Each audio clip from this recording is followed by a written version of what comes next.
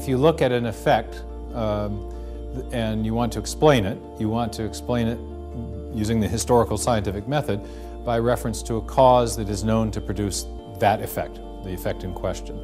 So when we're looking at the origin of life, many biologists, biochemists, origin of life researchers in particular say the central thing that we need to explain is the origin of the information that makes life tick, that makes it run.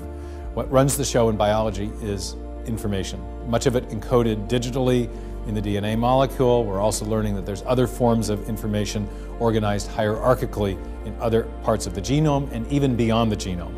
But it's very, I used to ask my students, you know, if you want to give your computer a new functionality, a new function, what do you have to give it? And of course they knew. Code. You have to give it information. And the same thing is true in life. If you want to produce life in the first place, if you want to develop a new form of life from a pre-existing form of life, you have to provide information.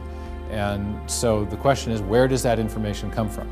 And origin of life researchers are, in particular, acutely aware of this problem. Since 1953, when Watson and Crick elucidated the structure of DNA and also showed in subsequent years that DNA functions like a digital code in a section of software or even a section of alphabetic text.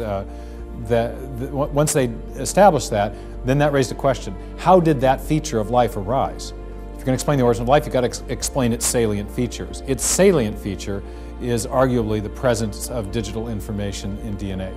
DNA encodes the proteins that do all the important jobs in the cell. So where did that information come from? Since the 1950s, origin of life biologists have realized the central thing they have to explain is the origin of information. Model after model has stumbled or even come to a grinding halt, has failed to explain precisely that feature of life.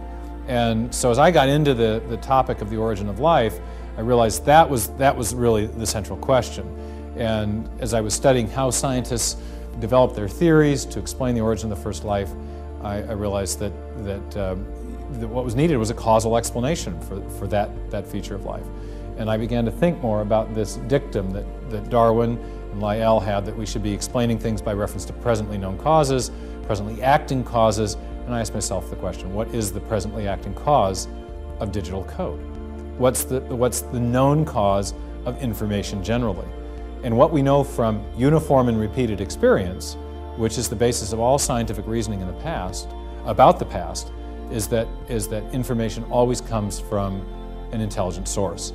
Digital information, for sure, we know it comes from programmers, but information generally always comes from an intelligent source. So by using Darwin's rule of reasoning, I concluded that the best explanation for the origin of the information necessary to build the first life is actually intelligence, what we now call intelligent design.